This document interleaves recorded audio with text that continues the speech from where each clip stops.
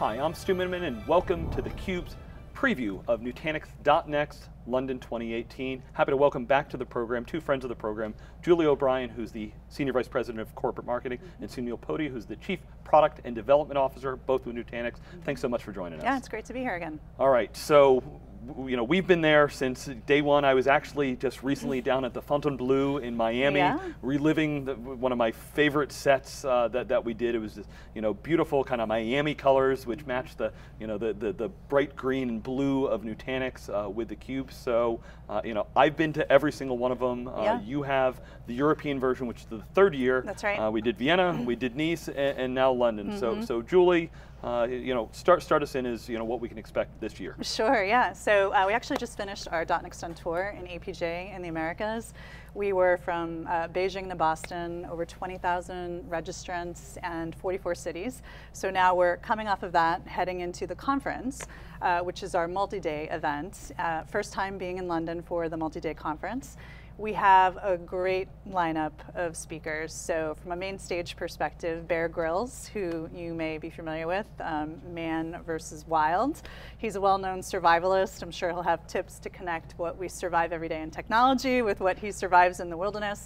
We're going to have Jane Goodall joining us, so renowned anthropologist. She's giving back to conservation. Just a phenomenal woman who's going to be on stage with me in a fireside chat. Cannot wait for that.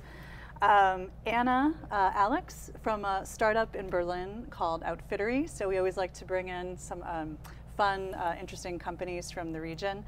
They're actually using a mashup of AI with their clothing business to figure out how to dress elegant professionals such as yourselves with all of the right clothing items. So she should be a lot of fun. And then I did want to share something really special today. There's breaking news that we haven't shared anywhere else yet on one of our new main stage speakers. So for those of you who are football fans, this gentleman was one of the top performing German national football team members when he played, and his name is Michael Ballack. So he'll be joining us, and we're really excited about that. So for all the Germans out there, hopefully they will be thrilled. We'll do some live juggling on the keynote.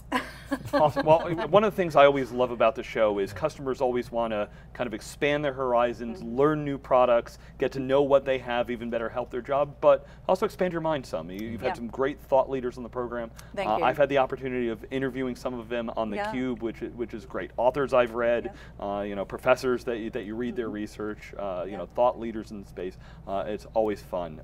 But the main reason most people go, Sunil, is to learn about the solutions that they have, learn about some of the cool new stuff, and you're always well dressed on stage and helping the customers understand kind of where things are today and where they're going. So what can they expect from you? Yeah, I mean, I think this time around, just like prior times, there's going to be a bit of the continuation of the journey, which is what is practical about the company, is that the vision continues to be consistently evolving, in the sense that we've embarked on this two-part re-architecture of the enterprise cloud.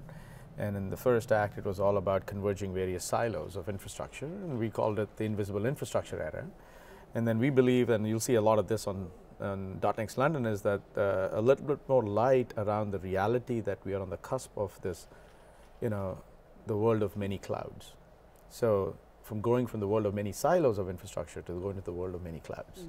And a lot more depth of products beyond what we've done in the first act around invisible infrastructure, transforming to invisible clouds, is what's going to be the underpinning of the theme there. Yeah, you bring up something we've been watching at a lot of the shows and in our research.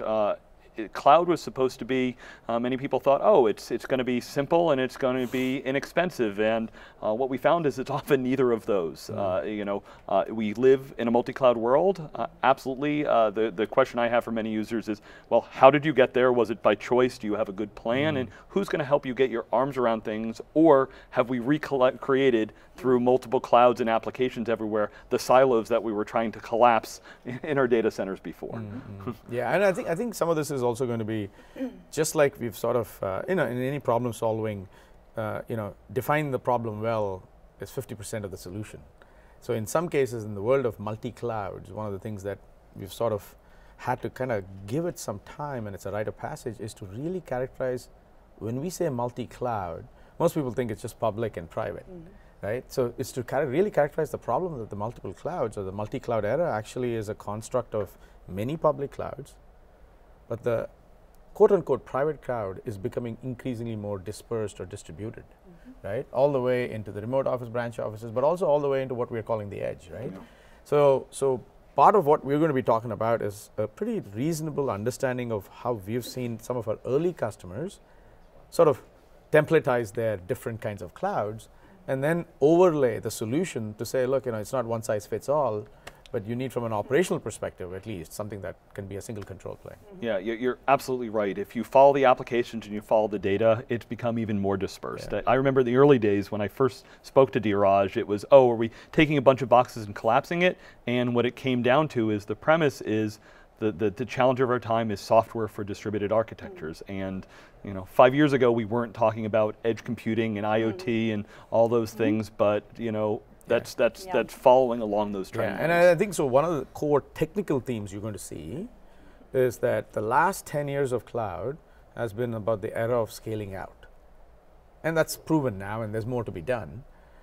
I think to really fulfill this next 10 years, you're going to see this thematic view of scaling in, especially when you scale small, which is a different art than scaling out to some extent, right? And especially if you want to solve problems at the edge, you want to do it consistently so that you can actually follow the app as the apps transform. Some of these newer architectural paradigms have to be understood. So that's going to be a sort of like an underlying theme there. Yeah, and edge computing I think we know is a really hot topic amongst our customers, and this year we're going to have an API accelerator lab.